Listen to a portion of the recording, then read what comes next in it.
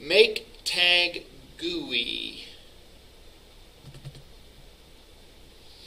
All right. It takes the tag, takes the index as the argument. So in this case, the tag would be Mike or whatever I put in as my search tag. The index is going to be 0 because we're assuming this is the first one. And then we inflate our layout file. And we do that in these two statements. This is real similar to what we've done up here, where we've set the content view.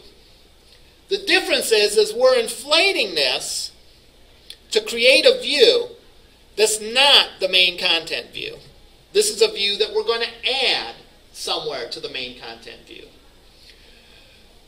So remember when I set the content view, I used the terminology we're rehydrating it. We're bringing it back to life. We're inflating it.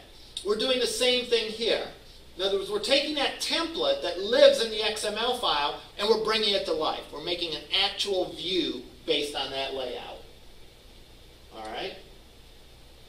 And that's what we do here.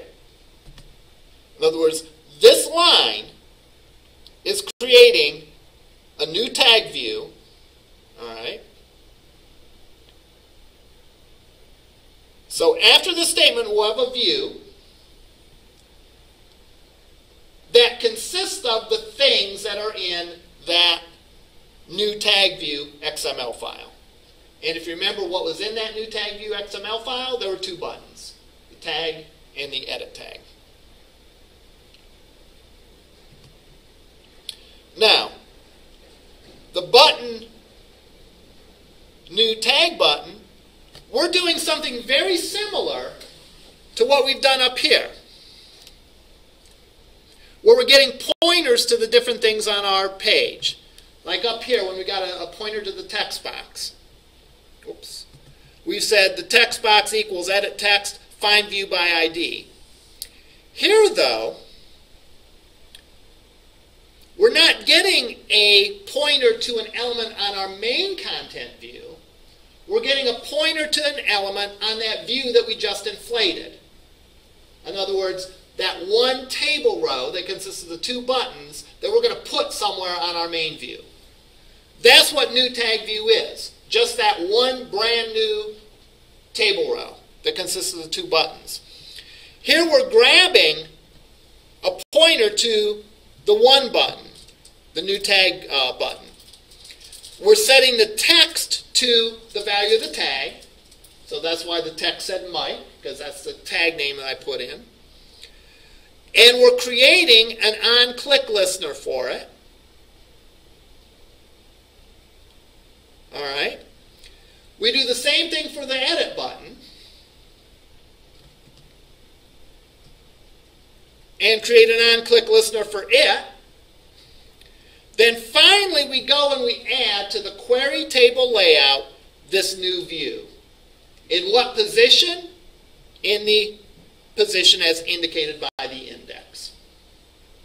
So, that index, remember, the very first time is going to be position 0. So this will make it the first table row. What are we adding? We're adding that new tag view. What is that new tag view? Well, we got the template of it from that XML file. We then set the attributes of those elements, those views in this view, based on the arguments to the function.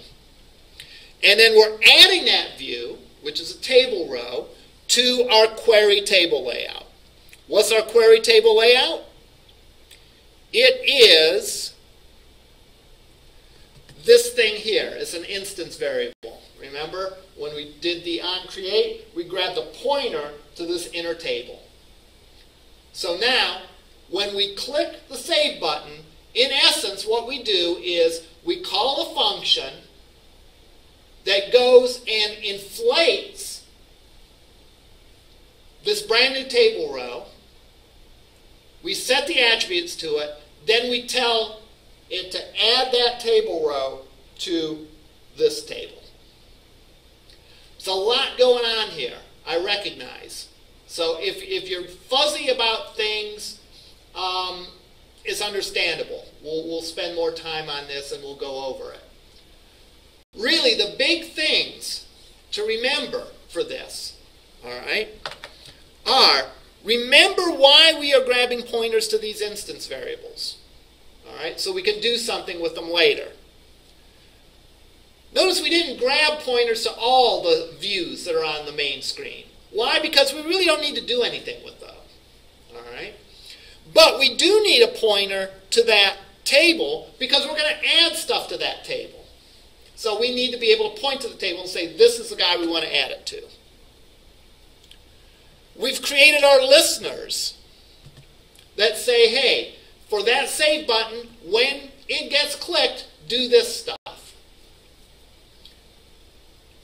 The code on those listeners is actually very straightforward. It simply delegates this to other stuff, to other functions and other methods. Then finally, ultimately, when we go to save this, we do two things. We add the tag to the saved tag list. That's one thing that we do. So that the next time this application fires off, it'll start off with the tag list already populated. The second thing we do is we go in and we actually add the buttons associated with it to the table. Now,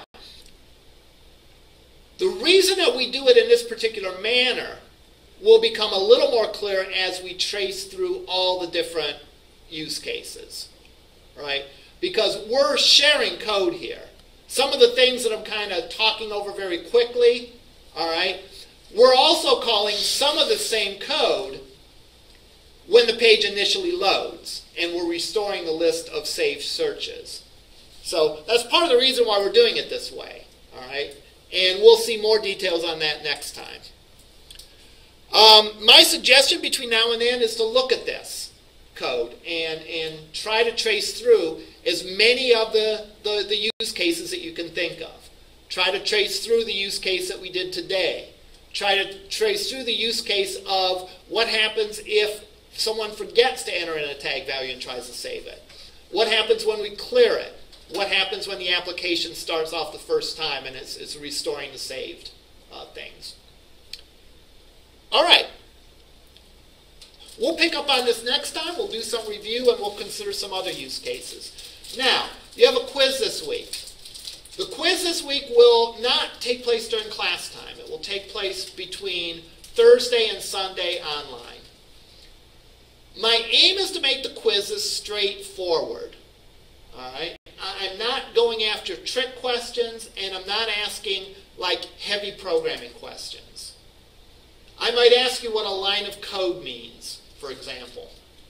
I might ask you why we do this, why we do that. The purpose of this is to really make sure that you have the main concepts down. All right? My idea is that if you've been, doing the readings, attending class, working on the assignments, that the quizzes will be fairly straightforward. All right? So there'll be anywhere from 3 to 5 short answer questions. Or maybe you have to supply a statement, a programming statement. Or maybe you write a paragraph explaining why you do something or why we do it this way as opposed to that way. All right? So that's the quiz that will be made available on Thursday, and you'll have all the way through Sunday to do it. Any questions at this point? All right, we'll see you over in lab.